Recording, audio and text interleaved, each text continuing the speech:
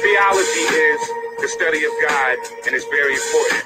Doxology is an expression of praise to God. So the point here is that all theology should ultimately lead to doxology.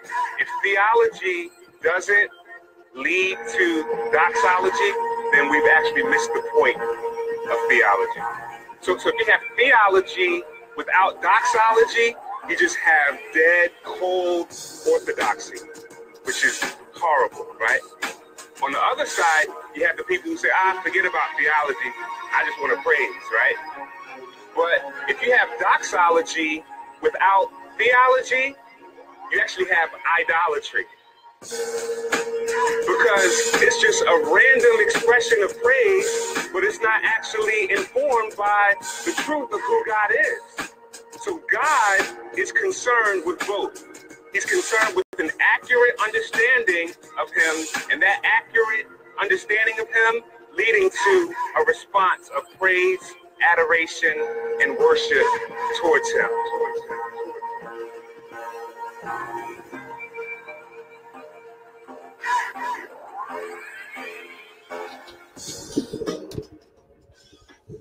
All right, here we are. This is Jonathan with the Hope Movement. This is Theology Famine Relief, session 15. We're doing the perfections or the attributes of God. And so we've been doing a whole mess load of topics over the last 15 weeks.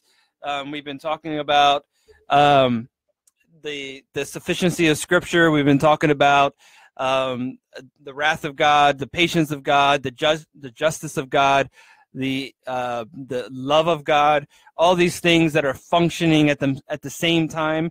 So he is a God of love, but yet he's a God of wrath and of justice. And so because he's of love, he's also patient and to bring on that wrath. But because he is a God of justice, he is also a God that has to bring wrath upon those that are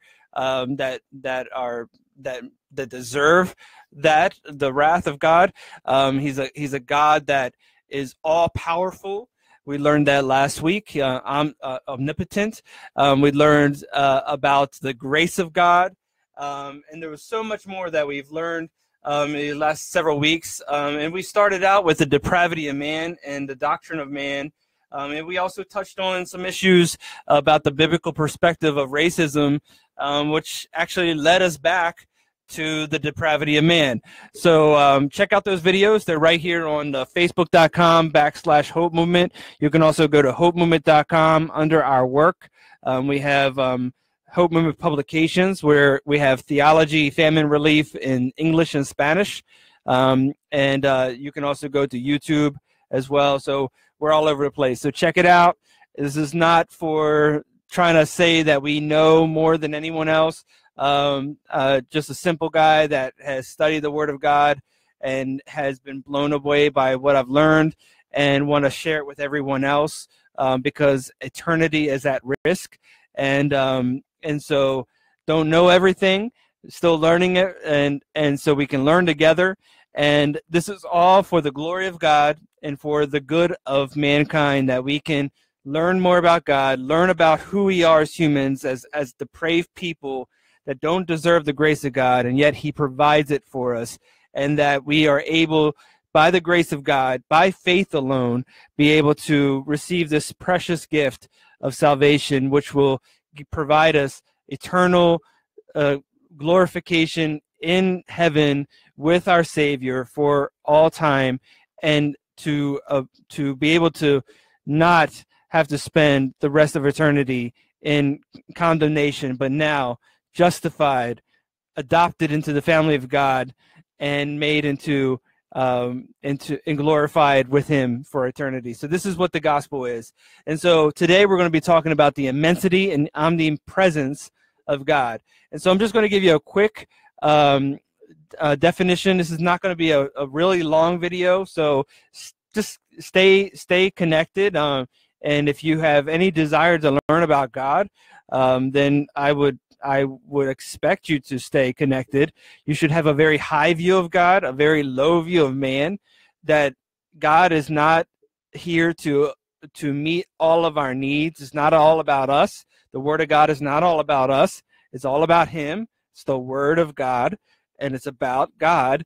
And so we need to have that understanding. He's sovereign over all things. He controls all things, and He wills all things. And even our own free will, He bends to His will. And so these are things that we need to have a clear understanding of as we are studying the Word of God, and read it in its context, not have my own interpretations, but have the interpretation that is correct in its context in the Word of God. And if your church, denomination, I don't care what it is teaching otherwise, run from it and find a place that is teaching biblically. And so this is your eternity that's at hand. So by omnipresence, we're talking about that God is everywhere, present in the fullness of being. This allows Him to interact in any places at any times, even multiple places simultaneously, being in all locations, present in the whole of His being. There is no place we can go to not be in His presence. This is a comfort to Christians, and it should be a torment to non-believers. And just to throw in there real quick, we're going to get down the road, we're going to get into talking about demons and the devil, but the devil is not omnipresent. So as we get into talking about the omnipresence of God, it's important to understand that the devil is not omnipresent. We were just talking about this in the theology class last night, where if you look at the War Room video, there's a section in the video that is very powerful. It's very moving, and I have to admit that I got caught up in it in the moment when I saw it. I don't know, a year or two ago. I can't remember now, but there's a part where she gets out into the patio and she starts talking to the devil, and she says to the devil, Satan, I don't know where you are, but I know you're listening, and you can't have my family, and you can't have da-da-da-da. And she goes on for this 10-minute rant against the devil. The reality is that Satan is not omnipresent. He is not God. This is not a competition between two great powers and who can possibly win. This is about an awesome sovereign God that is in control of all things, and that Satan even has to ask permission in order to do what he is doing upon this earth. If you look at Job, you can have a clear view of that. And so that's important to understand. So looking back at that video of War Room, where she's saying, Satan, I don't know where you are, but I know you're listening. Really? You don't really know if he's listening because he's not omnipresent. And so that's something clear to understand as we get into talking about the omnipresence of God. And so we're going to go through some verses. First, I'm just going to go through some little definitions of omnipresence of God, and then I'm going to use talk about some different articles that I think is important to read from R.C. Sproul. I think that you'll enjoy as well. So first, God is perfectly present with Himself, transcending all limitation of space, and yet present with every point of space with all that He is. Transcendence means that God is greater than and independent of creation. Immensity refers to the fact that God transcends and fills all space. And omnipresence indicates that God is present with every point of space in His entire being. And so we're going to look at some biblical evidence of God's immensity and omnipresence, and it's visible in many observations. So just looking at number one, He is the creator and possessor of all things. And we see this in Genesis 14:19, Genesis 14:22, Deuteronomy 10:14. And again, take notes as I'm mentioning these verses, because I want you to not just be listening. This is not going to be a full seminary class. I want you to take notes. I want you to study it. And through discernment by the Holy Spirit, I want you to be able to come to these these truths. So Deuteronomy 10:14, Colossians 1:16, and Revelation 10:6. Number 2, heaven and earth cannot contain him. And so we see this in 1 Kings 8:27, as well as 2 Chronicles 2:6, Isaiah 66:1, and Acts 7:48 through 49. He fills heaven and earth, so nothing is hidden from his presence. And he is both close and far off. And we see this in Psalms 139, 7 through 10, Jeremiah 23 through 24, Acts 17, 27 through 28. And so number 4, he manifests himself variously in various places. So we're going to look at several points with this one. So he dwells and has his throne in heaven. We find this in Deuteronomy 26:15, 2 Samuel 22:7, 1 Kings 8:32, Psalms 11:4, Psalms 33:13, Psalms 115:3, as well as Psalms 115:16, Isaiah 63:15, Matthew 5:34, Matthew 6:9, John 14:2, Ephesians 1:20, Hebrews 1:3, Revelation 1:4 through 5. I think there's plenty of evidence right there. He descends, from heaven, and we find this in Genesis 3:8, Genesis 11:5, Genesis 11:7, Genesis 12:7, Genesis 15:1, Genesis 18:1, Exodus 3:7 through 8, Exodus 19:9, Exodus 19:11, as well as 18 and 20, Deuteronomy 33:2, and Judges 5:4. He dwells in the midst of his people, Exodus 20:24, Exodus 25:8, Exodus 40:34 through 35, Deuteronomy 12:11, 1 Samuel 4:4, 2 Samuel 6:2, 1 Kings 8:10 through 11, and 2 Kings 19:15.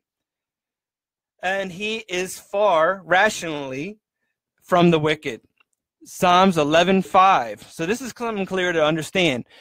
People often think God loves the sinner and he hates the sin. That's a very common phrase to say. The Bible actually says that he hates the wicked and he hates wickedness, and they're actually enemies of God. And yet his great grace that he has, that's part of his attributes that we're learning, that are functioning at the same time. Although he's angry, he's also a God of love. He's a God of grace. And for those that he has elected, that he has great grace upon, he allows common grace, the rain to fall upon the wicked as well as upon those, the righteous. But then also we look at that he is patient with those that are wicked until as they come to salvation through the regeneration by the Holy Spirit. So we see this in Psalms 11:5, Psalms 11, Psalms 50:16 through 21, Psalms 145:20, and then he's also close rationally to the righteous. So those that have been regenerated, repented, justified, adopted into the family of God, sealed by the Holy Spirit, the righteous. Psalms 11:7, Psalms 51:19, Isaiah 57:15, and then Christ is the fullness of the Godhead bodily, and that's Colossians 2:9. And God indwells the church, John 14:23, Romans 8:9, as well as Romans 8:11, 1 Corinthians 3:16, 1 Corinthians 6:19, Ephesians 22:22, and Ephesians 3:17. So take the time to check those verses out. You can always go back on this video and copy those down if you weren't able to write them down quickly. I want to make sure you can have time to check it, to write it down, but at the same time, be conscientious of time. So some specifics of immensity and omnipresence. God transcends space. He is inherently immense and omnipresent, regardless of the existence of time and matter. That is, he is always present with himself. He is also immense and omnipresent with relation to the creation. Space is an aspect of creation, so it is not part of God. These perfections mean that God is not diffused through space, so that only part of him is in each place. Also, God is not bound to one place.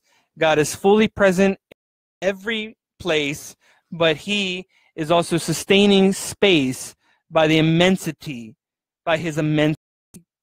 His immensity does not mean he is separate from creation in a let's see, that he's a God that's so far off that he's separate from all these things, although it does mean that he is distinct from and greater than creation. God upholds the created order by being entirely present with every point of space. This is true, for example, in both heaven and hell, which we find in Revelations, an example 14:9 through 10, and in the righteous and the wicked. Actually, it is better to say that God is with time and space rather than being in time and space. Both, and there was this is against the 19th century liberalism concept of God as only immanent, but both are correct, provided that one does not see God as of or bound by time. So that's something very important to understand. So let's talk a little bit about seeing what some verses say about the omnipresence of God. So we mentioned some of these in the verses that I mentioned that I hope you copy down and will study on your own time. But let's look at 1 Kings 8:27. But will God indeed dwell on the earth? Behold, heaven and the heaven of heavens cannot contain you. Job 11:7 through 9. Can you search out the deep things of God? Can you find out the limits of the Almighty? They are higher than heaven. What can you do? Deeper than Sheol. What can you know? Their measure is longer than the earth and broader than the sea. Jeremiah 23:23 through 24. Am I a God near at hand, says the Lord, and not a God far off? Can anyone hide himself in secret places so I cannot see him, says the Lord? Do I not fill the heaven and earth, says the Lord? Psalms 139:7 through 10. Where can I go from your spirit, or where can I flee from your spirit? If I ascend to heaven, you are there. If I make my bed in hell, behold, you are there. If I take the wings of the morning and dwell in the uttermost parts of the sea, even there your hand shall lead me, and your right hand shall hold me. Psalms 90:1 through 2. Lord, you have been our dwelling place in all generations. Behold, the mountains were brought forth, and or ever you have formed the earth and the world, even from everlasting to everlasting, you are God. Psalms 46:1. God is our refuge and strength, a very present help in trouble. Proverbs 15:3. The eyes of the Lord are in every place, keeping watch on the evil and the good. Job 34:21. For your eyes are on the ways of a man, and he sees all his steps. Amos 9:2 through 4. If they dig into Sheol, from there shall my hand take them. And if they climb up to heaven, from there I will bring them down. And if they hide themselves on the top of Carmel, from there I will search them out and take them. And if they hide from my sight at the bottom of the sea, there I will command the serpent, and it shall bite them. And if they go into captivity before their enemies, there I will command the sword, and it shall kill them. And I will fix my eyes upon them for the evil and not for good. Matthew 6:6.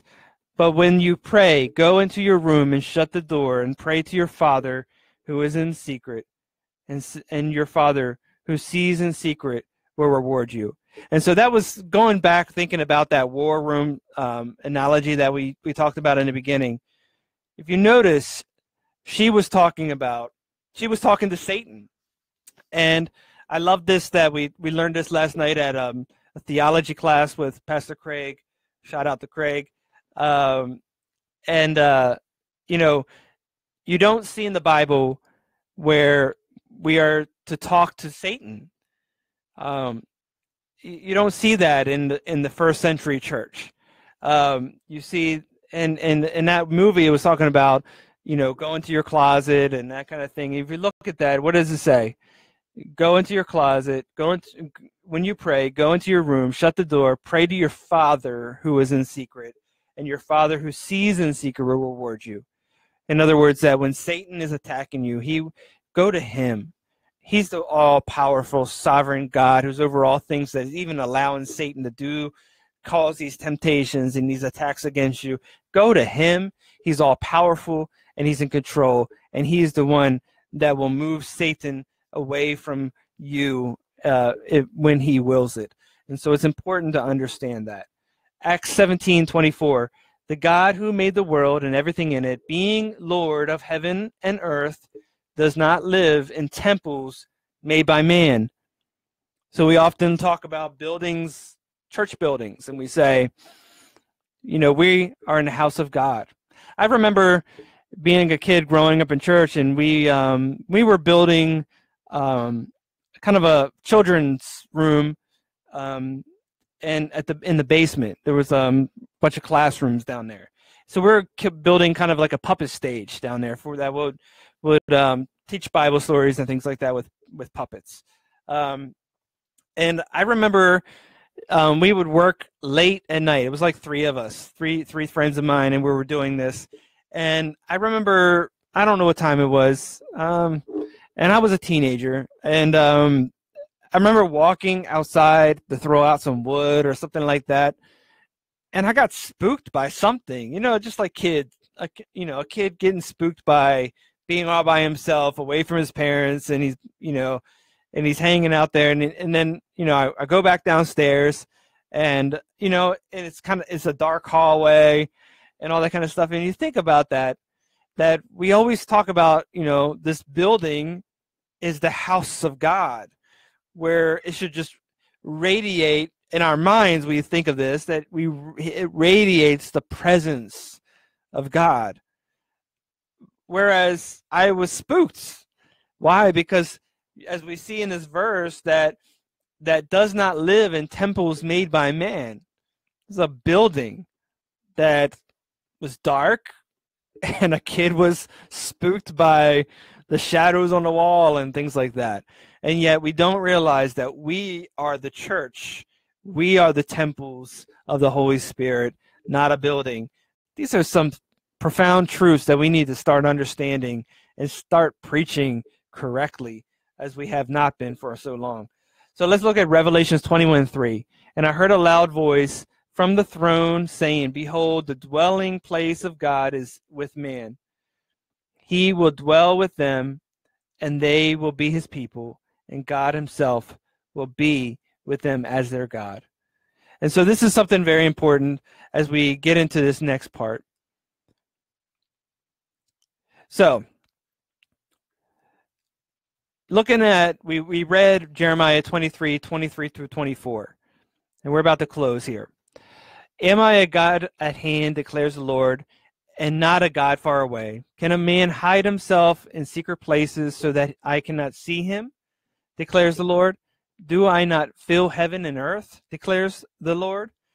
As being who is beyond measure, God cannot be contained in any finite space. Psalms 147:5. The fact that our Lord has no spatial limitations has certain consequences for how we understand his other attributes. With omnipresence being a logical counterpart of his infinity, if God cannot be confined in the finite space, it makes sense that he would be omnipresent. That is present everywhere in creation. And so we look at that passage in Scripture, and that reveals to us our Creator's omnipresence. There is no place that we can hide in all creation because God fills all creation. No matter where we go, there our God will be. And he is not limited, not to only one place. He cannot erect a barrier between ourselves and his presence. He transcends spatial limitations, and he is able to be in many places, indeed everywhere, all at once. And so this is something spectacular. Omnipresence altogether is different.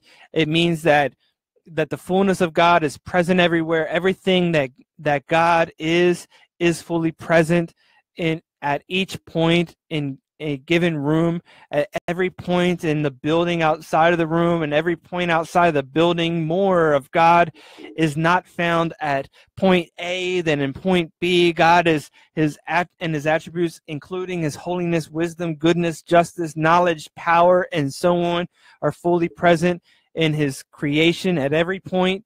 We often forget that the Lord is right at hand wherever we are, but our forgetfulness does not indicate his absence. Of course, God reserves the right to make us feel his presence more strongly at certain times and in particular places than in others. And we can see that in Exodus 3:1 as well as Exodus 4:17. But even if God feels more present here than he does over there, he is equally present in both places. Thus, he guides us wherever we go, and we find that in Psalms 23. So God's omnipresence is a comforting truth. If God is everywhere, then we know he is never far away and can come quickly to our aid. Because he is present everywhere, we can know that he is acting in each and every place according to his holy will for our good and achieve his purposes. This is true even when he seems to be far away. And so this is, again, seeing his sovereignty, trusting his sovereignty, and knowing that he's in all places. And also when we are sinning, to take that into account, that he is there in all places. And that should really, when we know mom and dad are close by, we're less likely to act as if in bad behavior.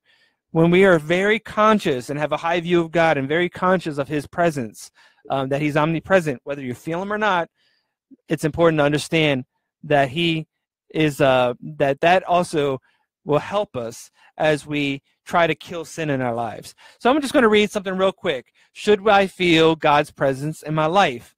And so I thought this was a very important article to read from R.C. Sproul, and we'll close with this.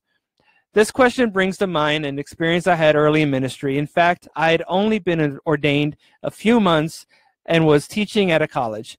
One church had a minister who was much loved by his congregation. He had served there for 25 years, but had become critically ill. The man was at point of death, and I was supplying the pulpit for several months and helping the congregation deal with this tragedy. So on a Saturday night before the Sunday morning service, in which we were to celebrate communion, I received an urgent call that it was possible to minister that it was possible the minister would not live to the next day. And when I came to the church the next morning, I was keenly aware of the profound sense of concern that was in the congregation. And I felt an enormous weight to try to have the most meaningful communion service I could possibly lead. I agonized in prayer, saying, God, please let me have a special anointing as I come before these people in their need. I don't think I ever mounted the pulpit in my entire ministry with a greater desire to know the presence of God than I did that Sunday morning. I preached and I went through the sacrament, and it was awful. It was terrible. I just felt total absence of God, as if I'd been utterly and completely abandoned by him. My preaching was dead. It seemed as if were talking to myself. When I pronounced the benediction and went back to the back of the church, I really wished there was a hole in the ground I could just jump into so that I couldn't have to face the people, and felt so miserable for having let them down. I stood at the back of the door, and they started to file out of the church one by one, and I couldn't believe what happened. These people came out, and it was like they had been hit between the eyes. They were stunned. They were in shock. One after another said they had never been so moved by a powerful presence of God as that which they had experienced in that worship service. One lady said to me, the Holy Spirit's presence was so thick today, we could have cut it with a knife. I just couldn't believe it. I felt like Jacob when he woke up from his dream and said, surely God was in this place, and I knew it not. That really had an impact on me that day. I said, wait a minute, God promised that he would be there, would be here, and I didn't feel his presence.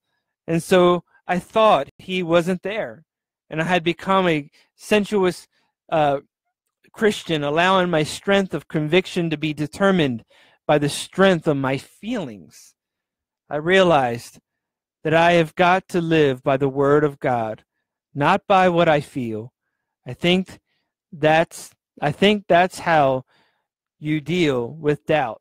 You begin to focus on what God says he's going to do rather than what you're feeling. And so I close with that, as you understand that even when you don't feel God, he is omnipresent. He is constantly there.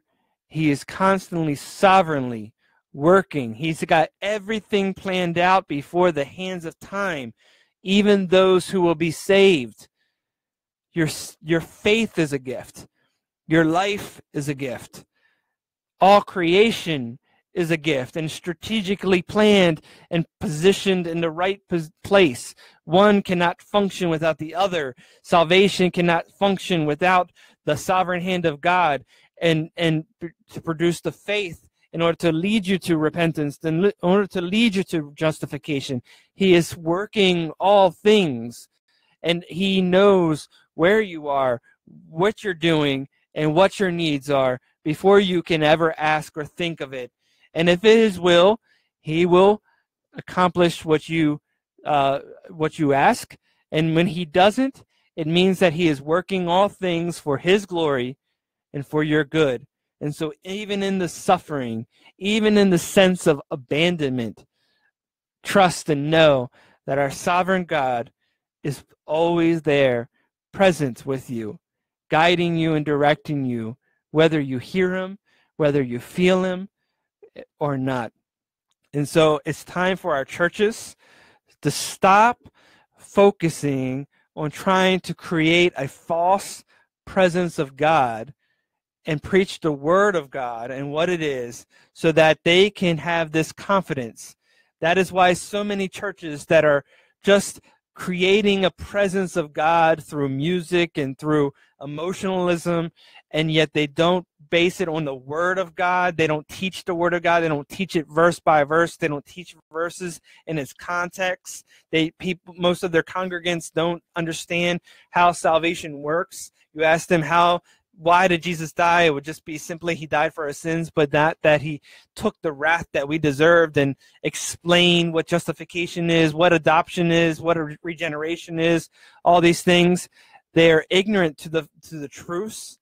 And so when they understand the attributes of God, the plan of salvation, what exactly took place on the cross, what is to come, they will find rest in understanding that this sovereign plan of God is perfect.